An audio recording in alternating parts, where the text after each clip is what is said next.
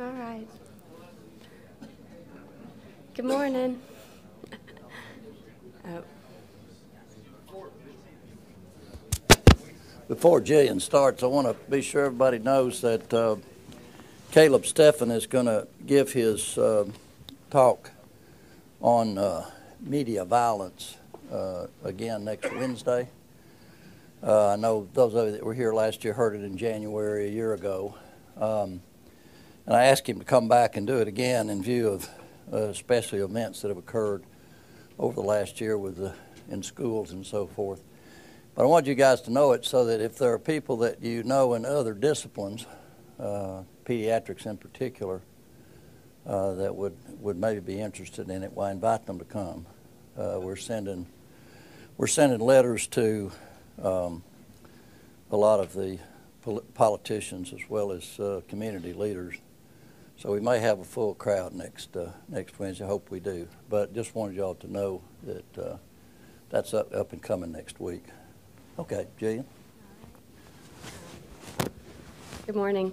I'm Dr. Scott. For those of you that don't know me, maybe some of the medical students, I'm one of the surgery interns. And I'm going to be doing a case presentation on the highest node. And special thanks to Dr. Johnson, Dr. Bell, and Dr. Moore for allowing me to participate in the case and the care of this patient. I have no disclosures. So I'm going to give a case presentation for a patient who presented to the A service, then talk about principles of surgical resection of colon cancer, types of regional lymphadenectomies, skip metastases, and then the emerging role of sentinel lymph node mapping, and then followed by the staging and treatment of our patient. So CM is an 80-year-old African-American male. He presented to Dr. Moore after having a colonoscopy by Dr. Kessler on 12/14. He was found to have a transverse colon mass near the hepatic flexure. They were unable to get past the mass. It was tattooed, and they took a biopsy that showed invasive adenocarcinoma. His symptoms were positive for unintentional weight loss, a loss of appetite, fatigue, change in bowel movements, and lightheadedness. His past medical history was significant for hypertension, GERD, type 2 diabetes, and BPH. His past surgical history was pretty unremarkable, some minor surgeries as well as a prostate surgery. Medications, he was on amlodipine, finasteride, lisinopril, omeprazole. His allergies were just to penicillin, and his social history was significant for a 34-pack-year smoking history, no alcohol or drug use. So he underwent some CT imaging of the chest, abdomen, and pelvis on 12/29. It showed some wall thickening, inflammatory changes of the proximal transverse colon near the hepatic flexure, and they found a couple enlarged mediastinal lymph nodes. So this is for imaging. So right here, you'll see that's one of the enlarged lymph nodes they were talking about, that they were concerned about. As we scroll down,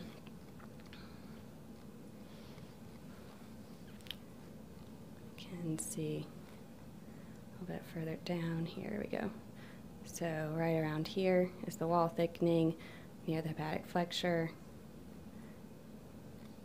And then it's a little better seen on the coronal sections.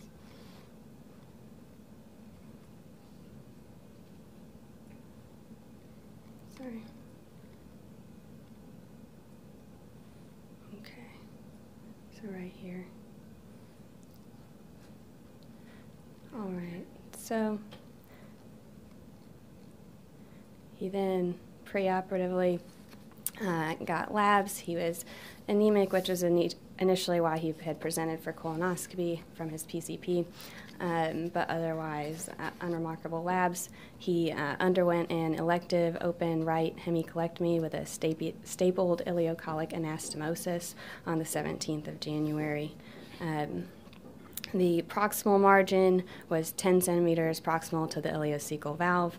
The distal margin was 10 centimeters distal to the tumor, and the mesentery was taken as proximal as possible, with the ileocolic artery and vein being divided with suture ligatures. Both But then we were, of course, examining, and a large 1 centimeter firm lymph node was felt at the base of the middle colic artery, and it was removed separately from the specimen and sent for pathology. So here's our specimen. That's the appendix, ileum, ascending colon, transverse colon, Dr. Moore, and the mass.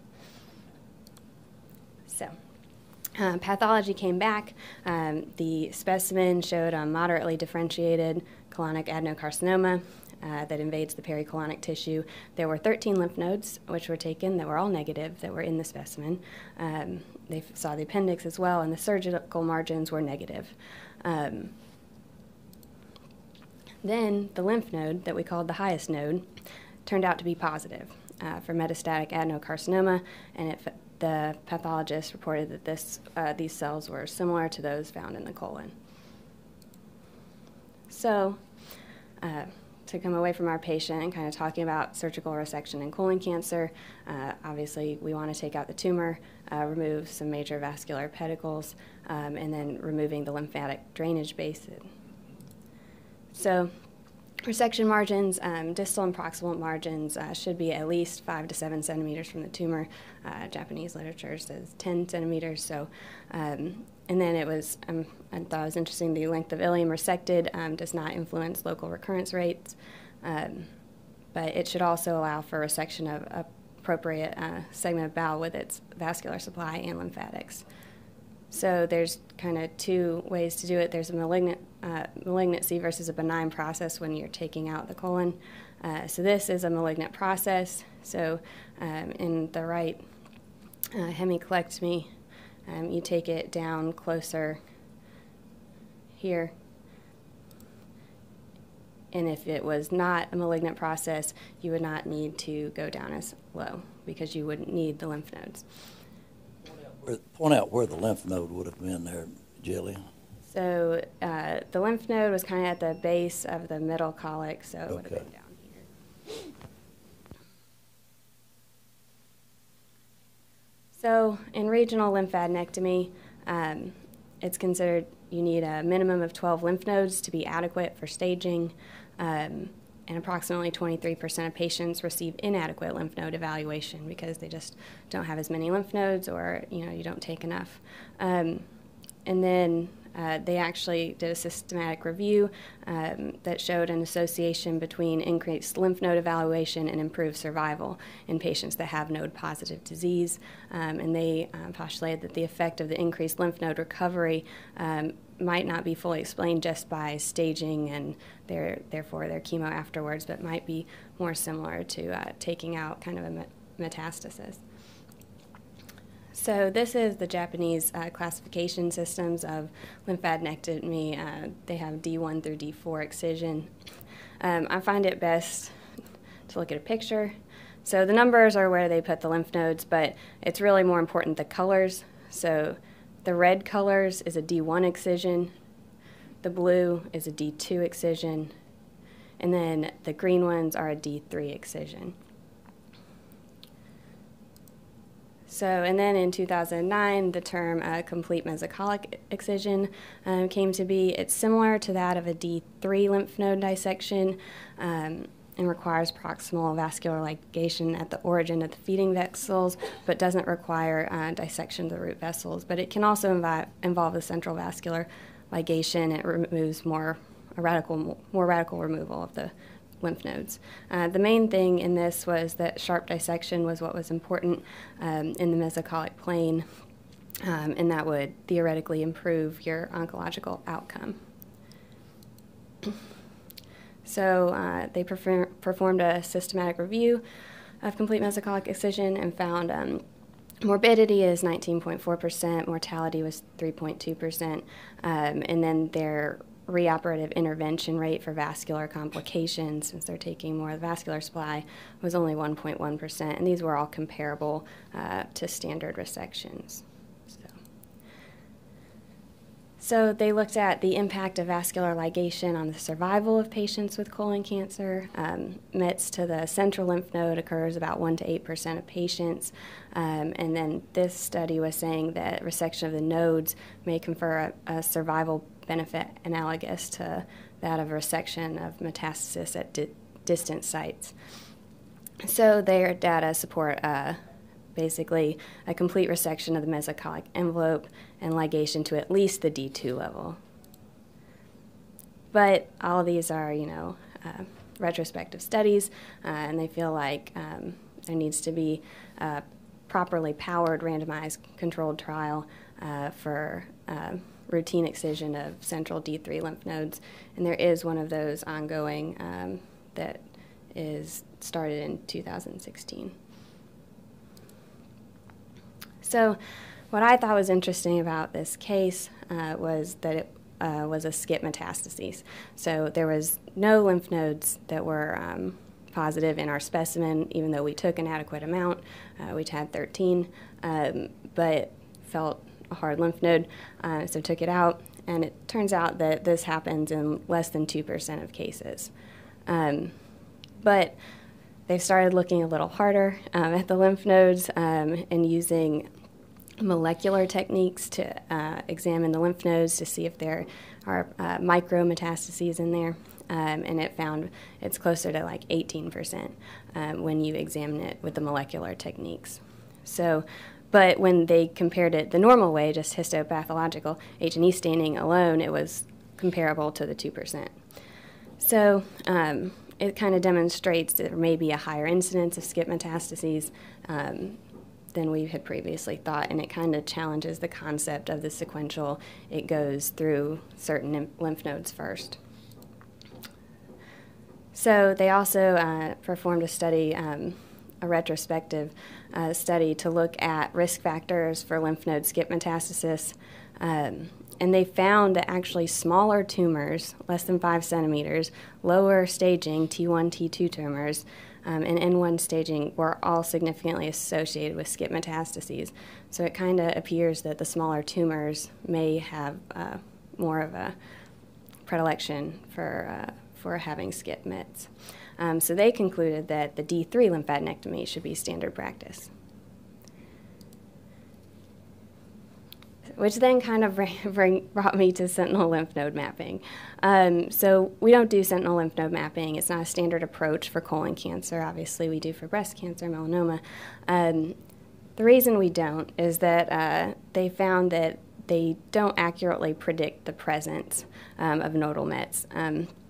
So there's a lot of false negatives, 4%, skip lesions, obviously, and just failures to identify it in general. But there is some ongoing research about its utility and looking at it kind of a different way.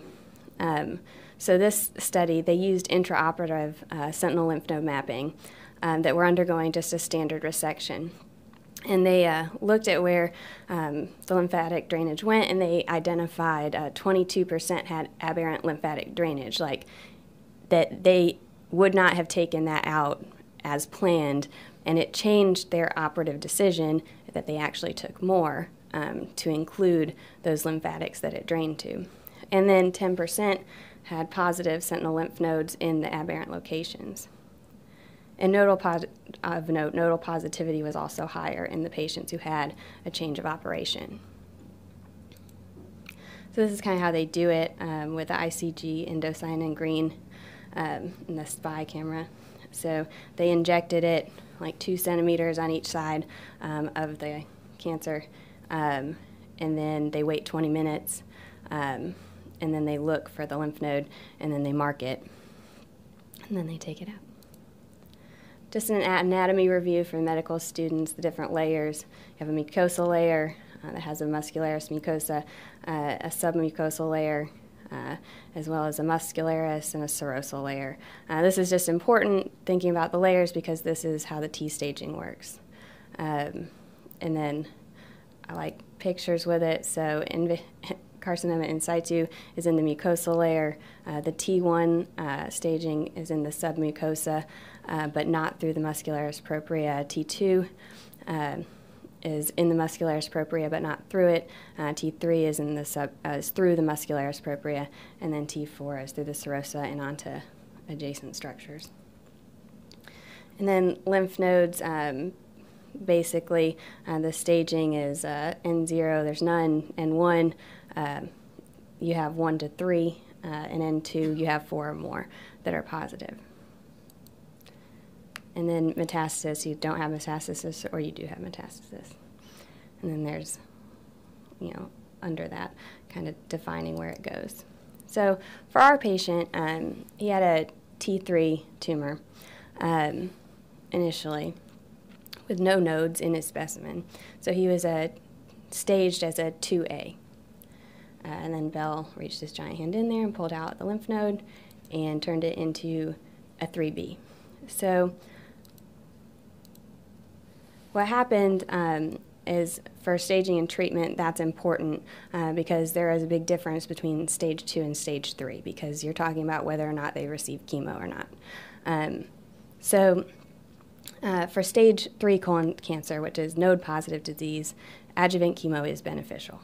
It has approximately a 30% relative reduction in the risk of recurrence and 22 to 32% relative reduction in mortality. So the types of adjuvant chemotherapy that are used are typically FOLFOX or capecitabine, also known as Xeloda, and oxaliplatin, or you can just do Xeloda alone.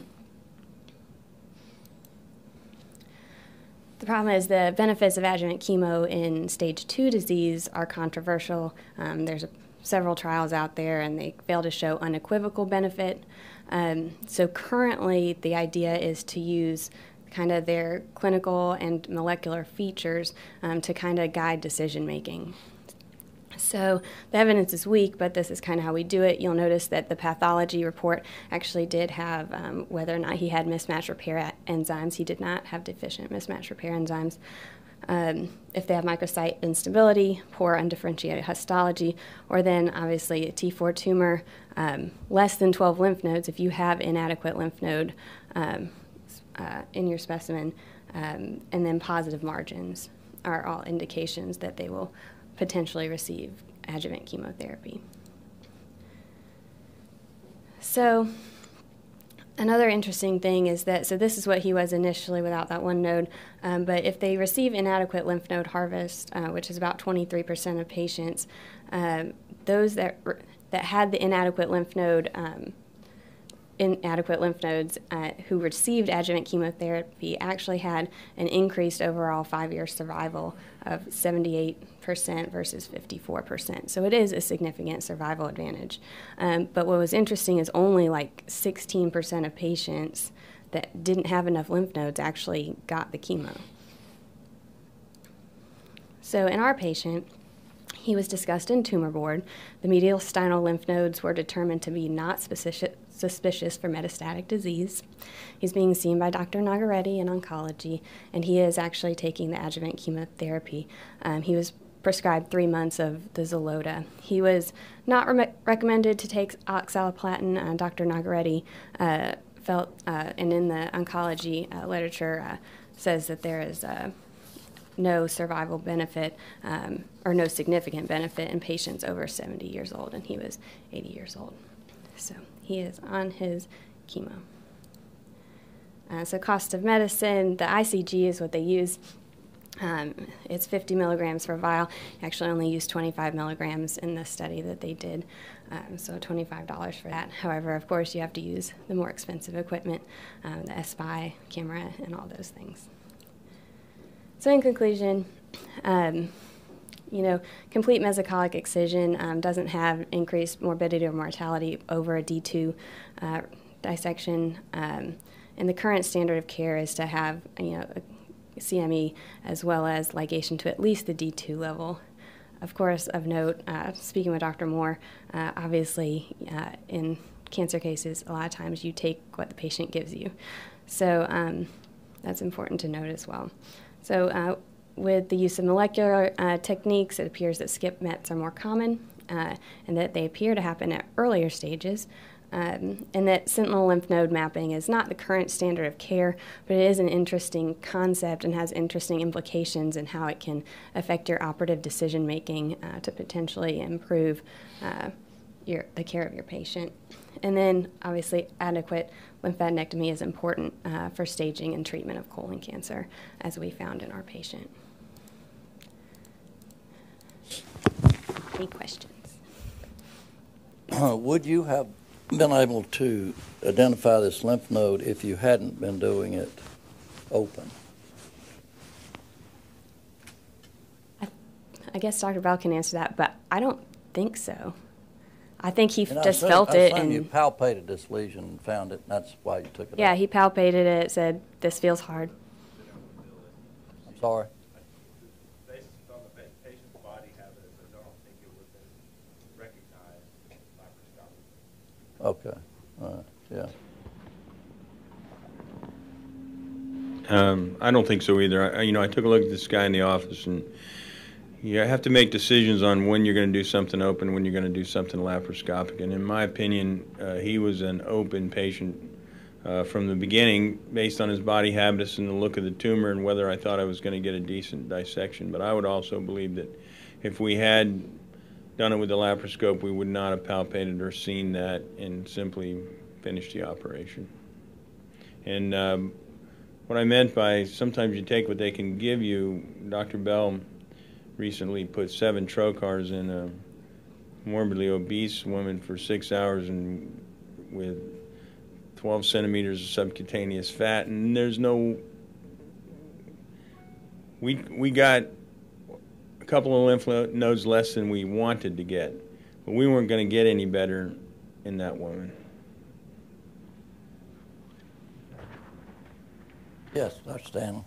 Just some comments. This is an interesting topic, and it's sometimes difficult to know what to do about it. And this was more popular, like I think you mentioned, it was more popular early, maybe 8 or 9 years ago. There was a lot of activity around this. And You meant now by that you mean the extent of resection or the sentinel node? Sentinel node, yeah, the sentinel node issue. This extent of resection, actually, there's been controversy in that because if you probably remember, or some of us do, back in the day, everything was a hemicolectomy. There wasn't segmental with 5 or 10 centimeter margins and that sort of thing. And then there was actually some studies. There was one large study out of France where they compared them prospectively, a segmental versus extended left, and actually survival was better in the limited resection. It was thought because of the morbidity of the operation. But I think with surgical technique getting better, I don't know that people think of that so much as they do what you're talking about, which is the nodal basin.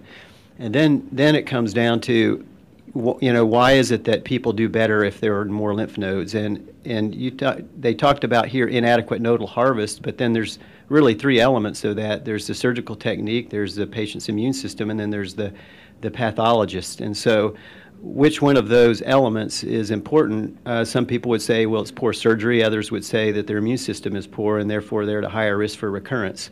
So you've got those uncertainties, and then you have this sort of relatively low, though higher than we thought, risk of the skip nodes. And then you have higher morbidity with some of the more extended lymphadenectomies, such as, the Japanese do the extended pelvic lymph node dissections where they take the iliac nodes, and there is some additional morbidity. We don't tend to do that here. Also, if you go real high on the inferior mesenteric, then you've got impotence or other issues. And so all those things have to be taken into account, but I think the takeaway that I have is I'm going to keep my eyes open on this. Maybe people will determine that you need to do a different type of resection based on what you find on one of these tests, although it takes longer and it's a mild expense, but that we do need to do high ligation in general and get lymph nodes, even if we don't know exactly what the benefit of that is, whether it's because, like in breast cancer, is it because you're taking the node, or is it because you know it's positive? So when you say high ligation, keep that. When you say high ligation, explain how you go about doing that technically for those of us that haven't done this for a while. So I think certainly with the left colon, I think Mobilize. Let's take the right colon. Yes. Mobilize the colon first, and then do the high ligation, or do the high ligation first. You can do either. You can do either one, and you can do a good job on either one. But I think that what needs to happen is you need to really trace the ileal colic all the way back to where there's branches coming off of it, and take it up high. You don't just go close to the bowel wall. Now, there's others who would really mobilize all the way up and determine if there is a right colic, which is only there about 15% of the time, and make sure that that's high ligation, and also go up to the middle colic, where you really need to go and identify the pancreas and, really take it up high, and that can be one of the most difficult laparoscopic. Well, do you do that?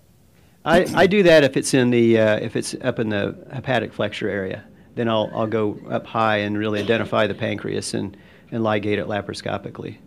You do that? You do that?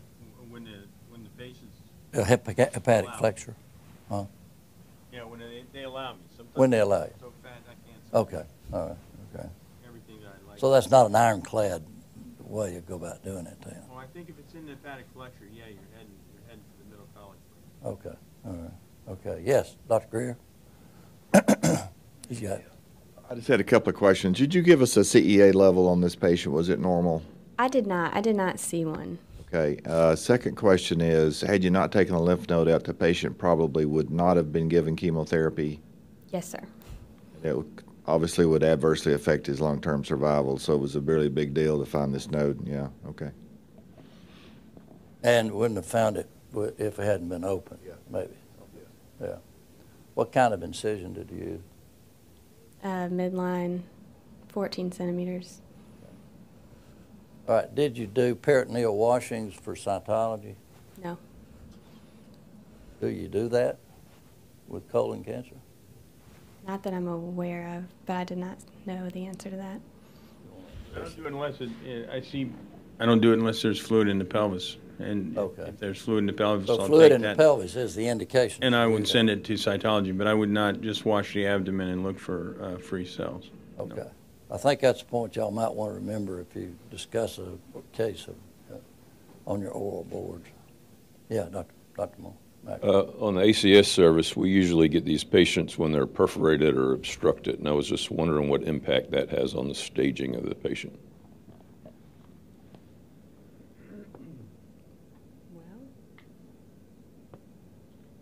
I don't know the answer to that. I guess it would still depend on the pathology, like how far it's a 4.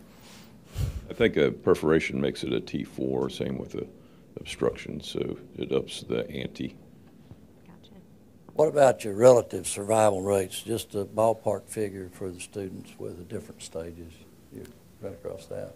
I did not come across that. Basically, though, I did come across if they do not have lymph node metastasis, there's a 70 to 80% survival if there's no lymph node involvement. So that would be a T or a stage 2.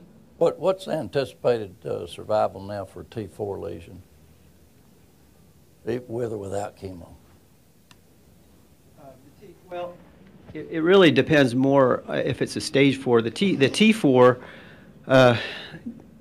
is going to be, I haven't seen as far as, if it's stage 2, it's a T4, but a stage 2, it's going to have pretty good survival. In fact, some of the larger tumors that are stage 2 have better survival than the smaller tumors. And the thought is that that indicates tumor biology. If it's been there for a long time and it hasn't become metastatic, it's going to do well. So in that sense, some of the T4N0s are actually going to do very well. I think some of the issues have to do with margins and local recurrence as far as why you're going to be a little bit more aggressive with the treatment. Well, I mean, the reason I wanted to make that point is that, at least now this is empiric on my part, but a lot of those smaller but ulcerative lesions ended up having much worse prognosis than big bulky things that even obstructed the colon, in my limited experience myself. And I know from personal experience talking about family members and so forth to people like Ted Copeland and other oncologists, that was their, Hiram Polk and others who dealt with this, that was their similar experience, that a lot of those bulky tumors, well differentiated, don't necessarily metastasize anywhere, and yet they're locally a real big problem. I was just curious if there is one size doesn't fit all. The biology of the tumor, it's a lot like a breast cancer, is it not? In terms of the biology of the tumor. Yeah. So what's the follow-up on this patient? You're the surgeon. What is your plan? So the follow-up, on this patient, I actually got to see him in clinic already. He followed up a week after. He was discharged post-op day 7, followed up with us a week later, was doing well, had his staples removed and all that. And so made sure he was in with medical oncology. He's going to receive 3 months of chemo with them.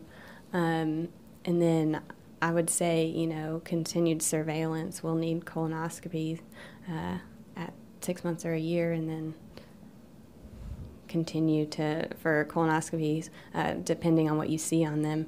And then every, 3 years, 3 to 5 years. CEA part of the process now? CEA should be part of the process, yes, sir. So how often? I guess I would check it yearly. Okay. Tyler, you ready to go?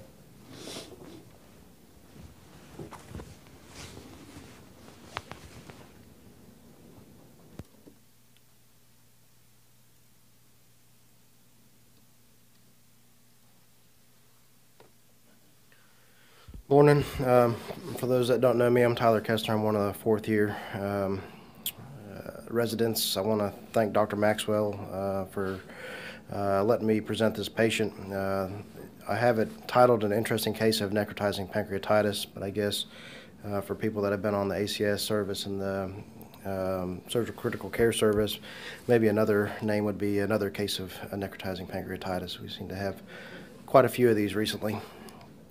So I don't have any disclosures.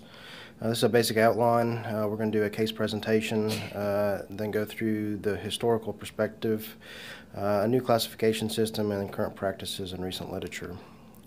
So our patient is a 67-year-old male. He was previously seen beginning of February at an outside hospital and diagnosed with acute pancreatitis from a biliary source. He was treated with an ERCP and a stent at that time. Approximately a week later, he represented to Erlanger, now with abdominal pain and necrotizing pancreatitis.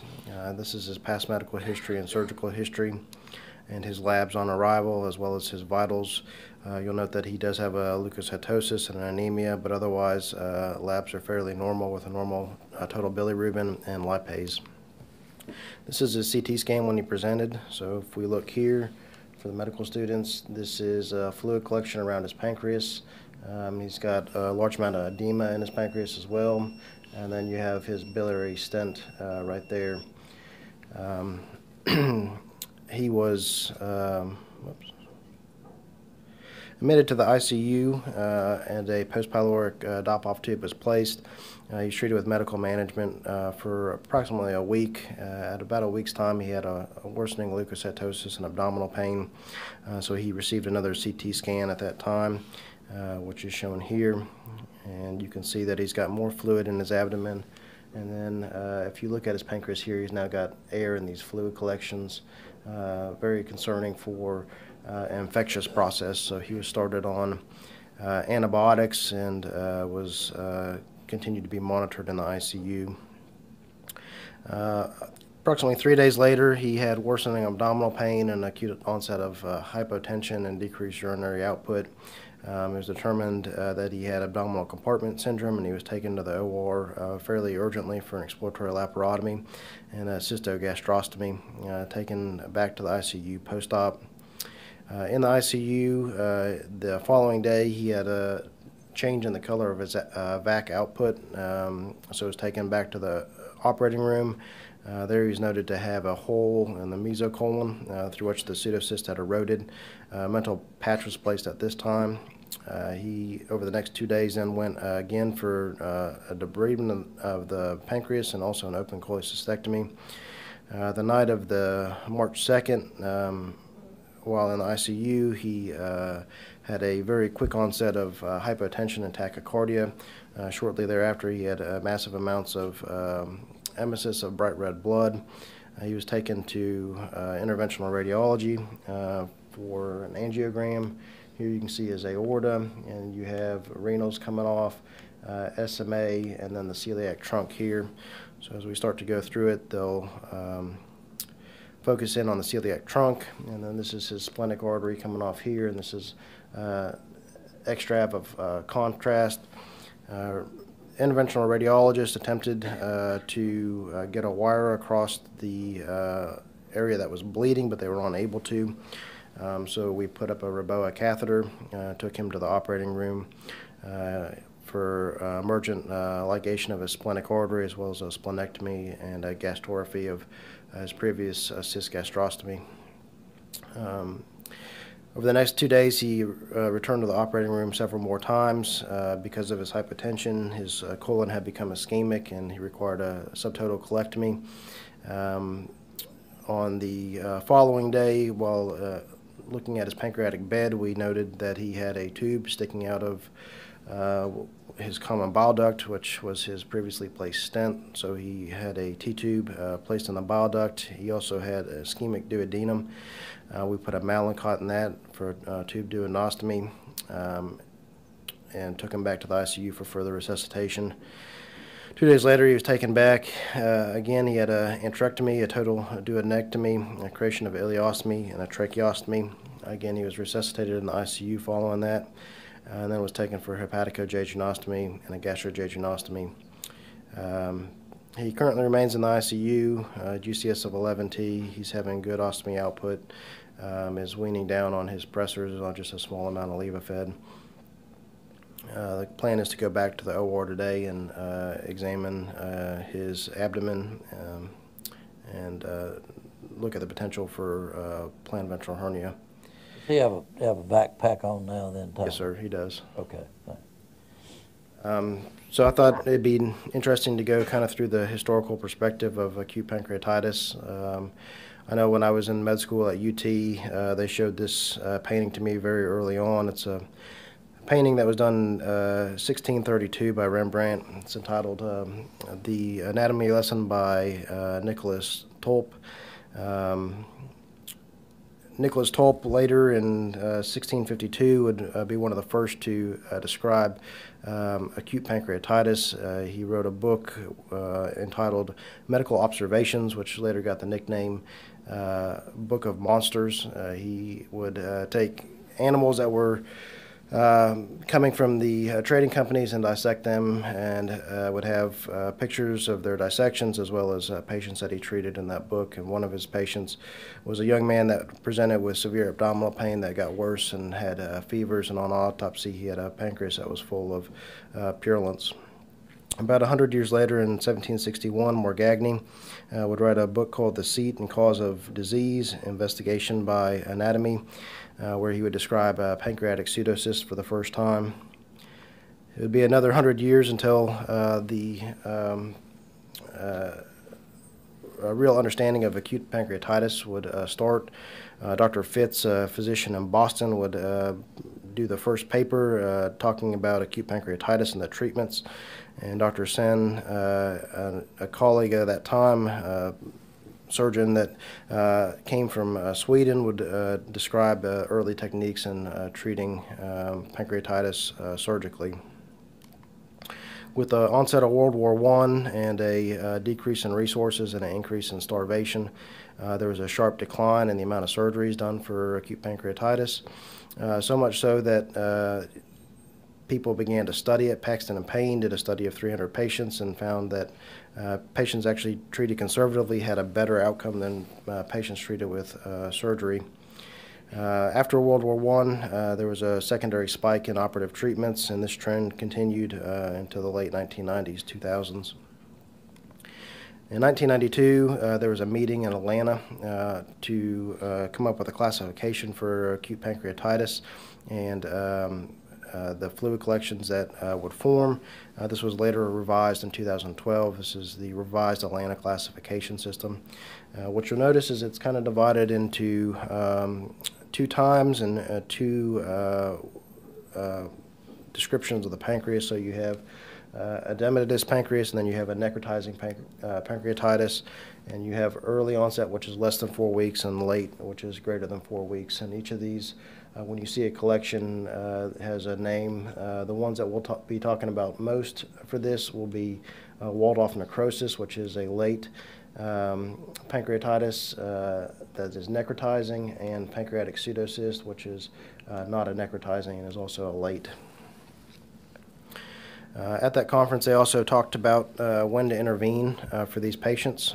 So in the acute phase, less than 4 weeks, and you have a sterile acute necrotic collection, there's really no early intervention necessary. As long as it remains sterile, intervention is only late in the course. In terms of an affected acute necrotic collection, it's most beneficial to try to wait at least 3 weeks before operating on these patients.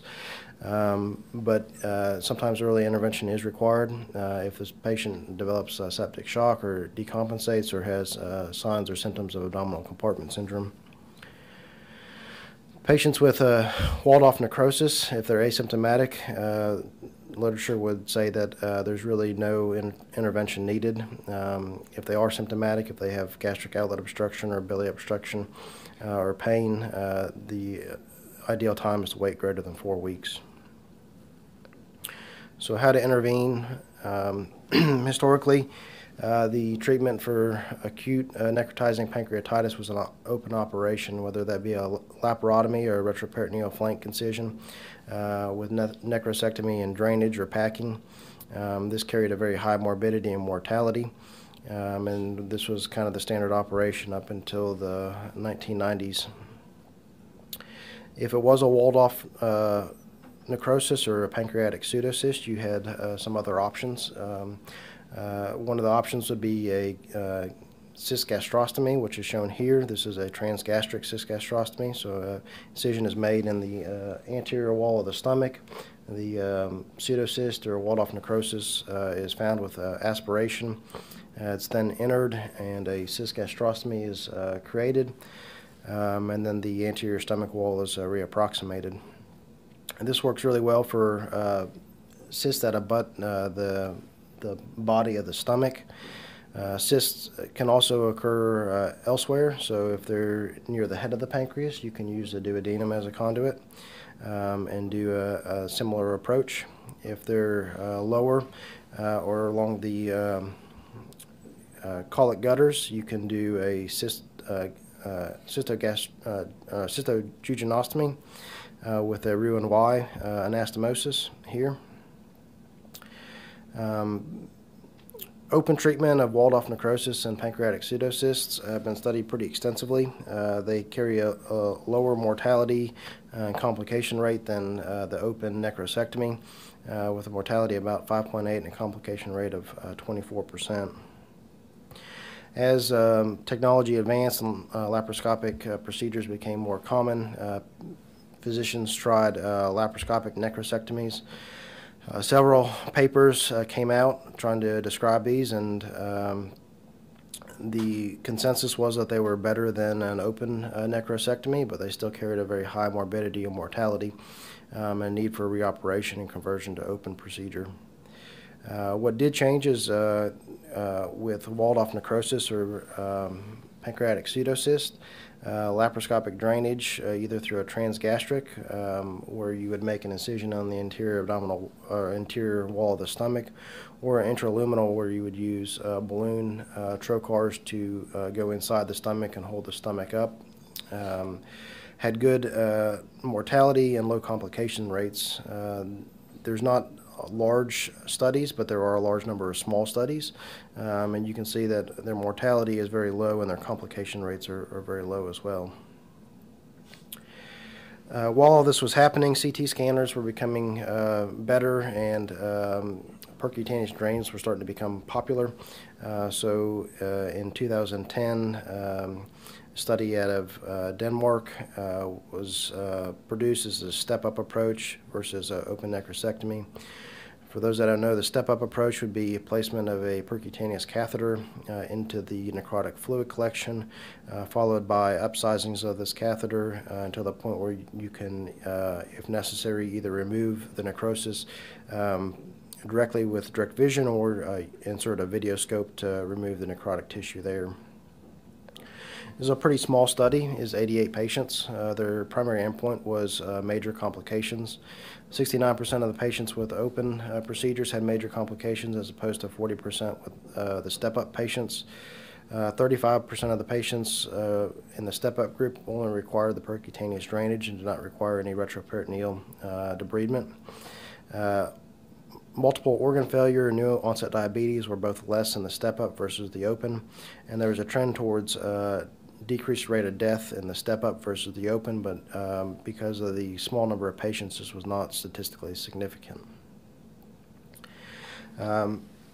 While laparoscopic approaches were becoming popular, endoscopy was becoming popular as well. In 1985, the first drainage of a pancreatic pseudocyst was done through the papilla.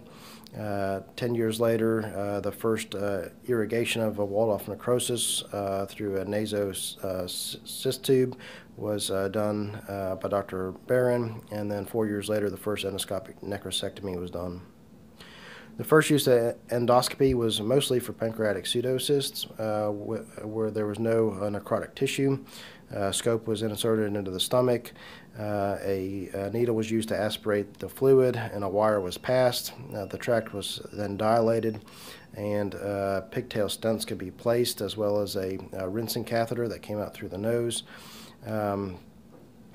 This has been studied pretty extensively. There are 182 papers that all look at this, and they have good success rates. Technically, their success rates are 89 to 100%, with treatment rates of 82 to 100%. Mortality is low, complications are low, and recurrence rates are fairly low as well. When it comes to necrotic walled-off collections, endoscopy has a role as well. You can place an endoscope and place a wire into the necrotic cavity, and then place a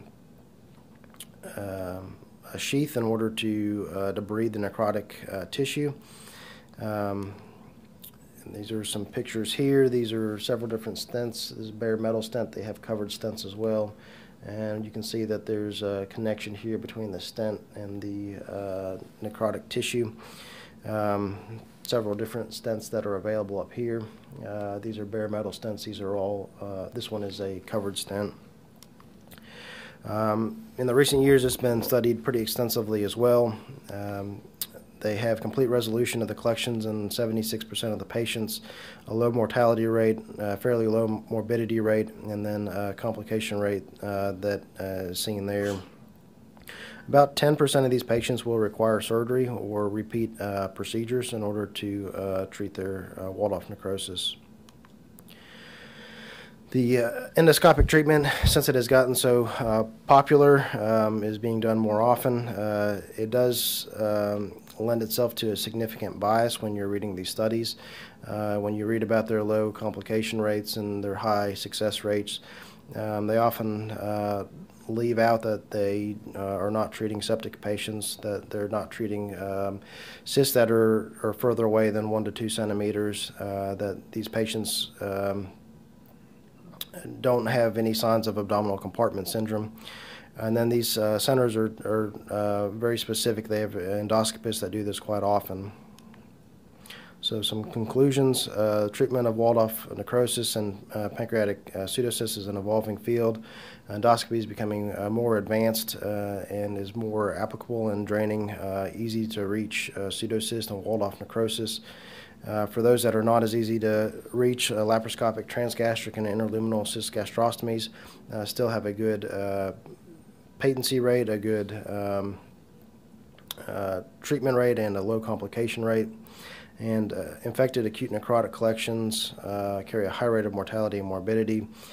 These can be drained, started with the step-up procedure, and then with an open cystoenterostomy and an open necrosectomy as a last resort, since it has a high mortality and morbidity. For cost of medicine, this is one of the stents. This is Boston Scientific Axios stent. The cost of the stent itself and the deployment mechanism is $799. I'd be happy to answer any questions. Covered a lot in a short time there. Questions, comments that people want to make? Well, this patient, when it came in, could you have predicted, based on the clinical presentation, that he's going to end up where he is now? No, he came in with a sterile, at least on CT scan, a sterile fluid collection. About 8 to 12% of these get infected, and so if you can get him through to 4 weeks when the pseudocapsule is a lot tougher, then he'll have a better outcome. And So that's what the plan was when he So came you in. saw the evolution of the pathophysiology of pancreatitis in here, right? Because he came in not that sick, with a lot of he did not have a lot of bad Ransom signs or anything like that. It didn't look like, right? I mean, your lab work wasn't up for very long, but things looked pretty good. Bilirubin was normal and so forth. Bilirubin was normal, amylase was normal. Yeah. Okay. Slight anemia. So he got sicker as time went by, just a little bit at a time. Yes, sir. Did you get a chance to see him the whole time? No, I saw him after his first operation. Okay, so you didn't get to see that part of it. Yes. I just have a question. There's so many different types of interventions that you can do for this, and my question is pertaining to the boards and to our attendings on how to answer questions regarding infected necrotic pancreatitis in a patient, in multiple different situations, but someone who's stable, unstable, because previously it was open necrosectomy, but now it looks like that you don't ever want to operate on them unless you absolutely have to. I don't think that's true, but you want to address that? I'll try to address that in some of my comments. So you're right, this was an awful lot to cover, but the trajectory of this case, crossing just about every complication known to necrotizing pancreatitis, we decided to talk about it because there is a lot of new literature evolving on this. And I think your answer, if you're ever given this in a board situation, is to be able to explain whatever methodology you're most comfortable with. And I think talking about an open pancreatic necrosectomy, a traditional open necrosectomy, if you know how to describe it and talk about how to drain it, that's fine. I think probably the most popular way in the literature when you go to the meetings, talking to people that are recruiting these patients, it's the step-up procedure, put a lateral drain in them, try and stabilize somebody who is becoming septic from infecting the walled-off pancreatic necrosis. And like he showed, I think it's pretty clear, third, patients will respond to that alone and not need any further surgical intervention. Most of them, in our experience, wind up needing to have the tract dilated, and there's a variety of techniques, either going in laparoscopically or a hybrid technique where you wind up with a 5 or 6 centimeter flank incision and you use a wound protector and a laparoscope and a sponge stick to go in there and try and to debride. And that's what we've most commonly been doing here. And before I go on, I want to say one other thing that I think the mystery or the practice of giving prophylactic antibiotics for walled-off pancreatic necrosis has finally been debunked. I think collectively here we all agree that we don't give prophylactic antibiotics anymore. So in this particular patient, that is something that you should, for oral boards, I think, know at least the answer to. There might be a time to use them, but you want to know that it's not standard of care to do prophylactic antibiotics, because that's an argument that's raged for 30 years. When I was a resident, there was a lot of drug companies out there beating that down. You got to put them on prophylactic antibiotics. It reduces mortality, and there's been a number of meta-analysis now that show that that is not the case. So we don't give prophylactic antibiotics for necrotizing pancreatitis. So went to the AAST. They had a nice session on management of pancreatic necrosis. And there's an emerging literature on doing a cysgastrostomy acutely.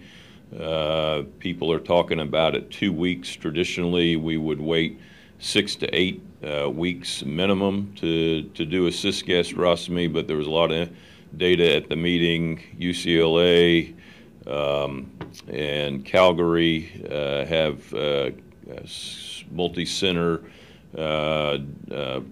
study where they're looking at the step-up procedure and doing acute cysgastrostomies.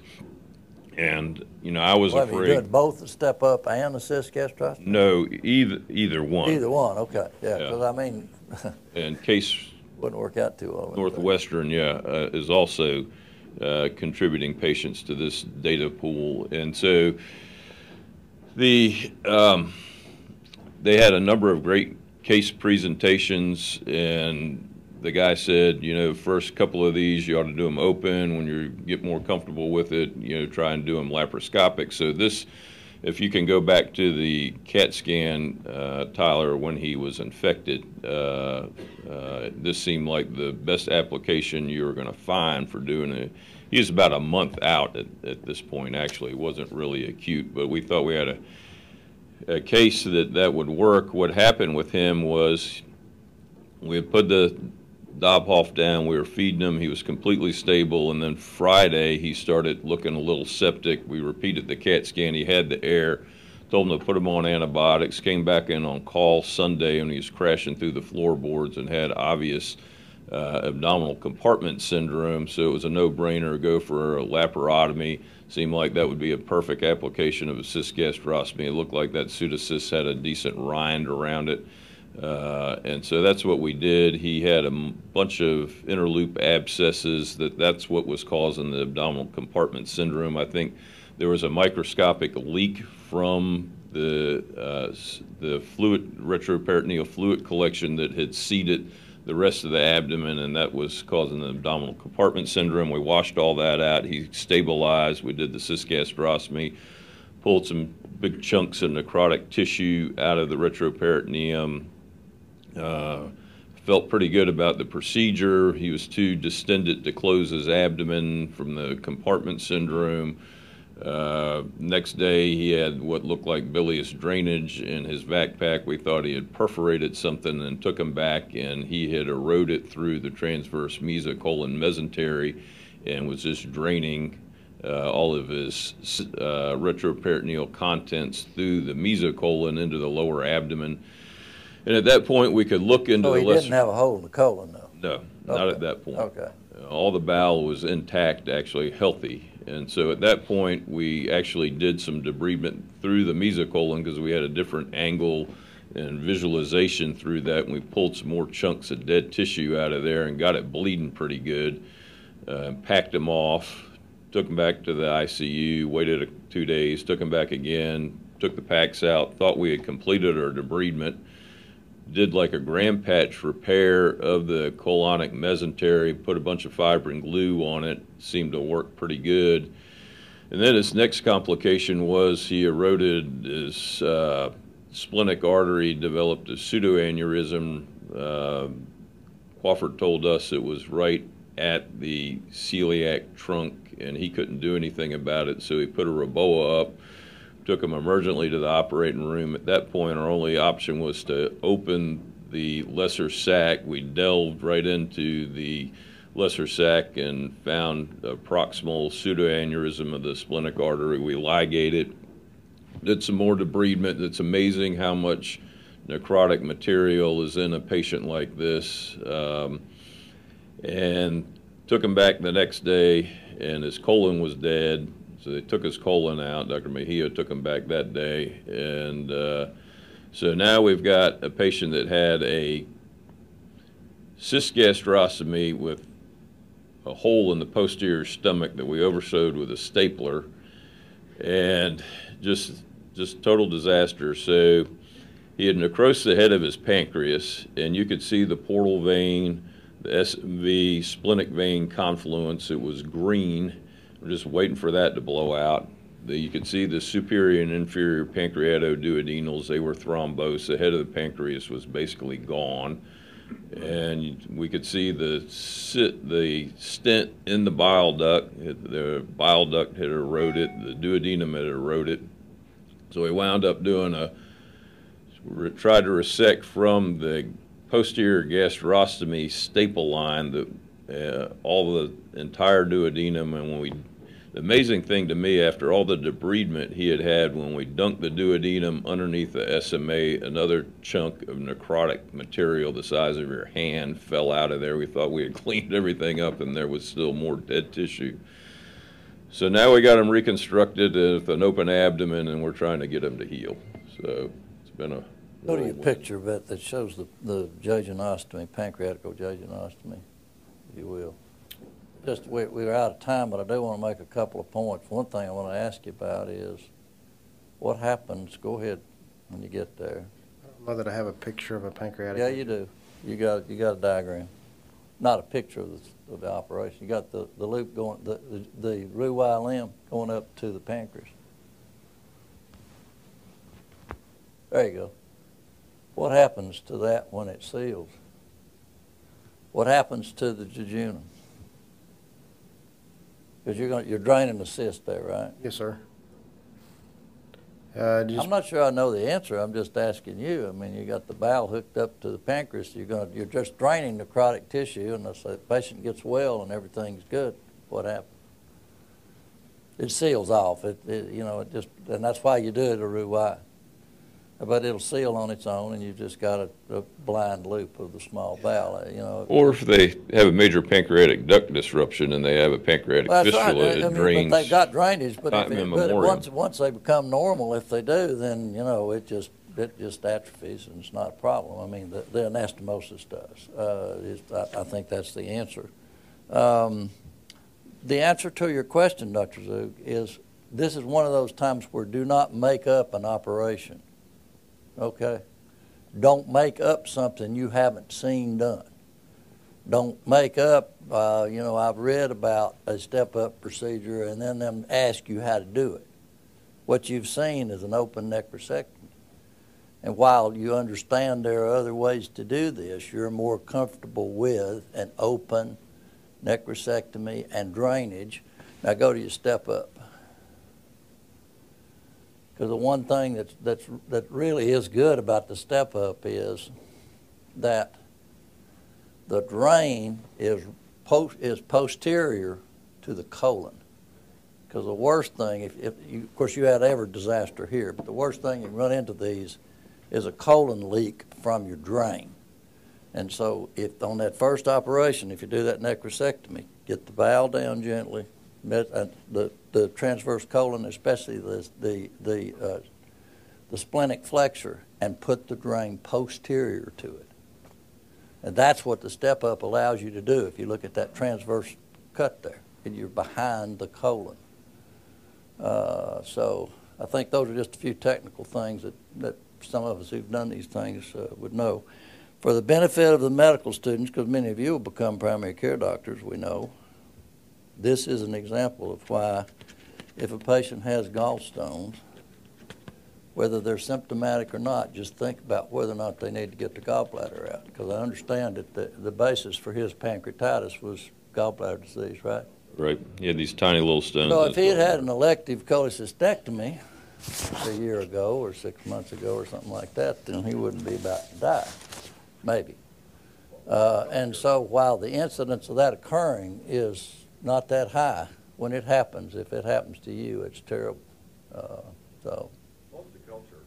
E. coli. Okay, yes, I'm sorry. Dr. Giles. No, I just had a couple of quick finishing announcements. You want points for this? No, that's not about this. So if anybody else has got anything about that. Two great cases. Well done. Thank you. Very, very good. A couple of quick things residency related. Number one, Kevin Harrell. Yeah, you're here. So is there a consult note? So I know you can type, .ut surge and it pulls up an H&P. Is there one for consult? No, but it would be fine to make one. Okay, we need to make one because I got 2 more emails yesterday, nasty emails from Erlanger about the fact that we're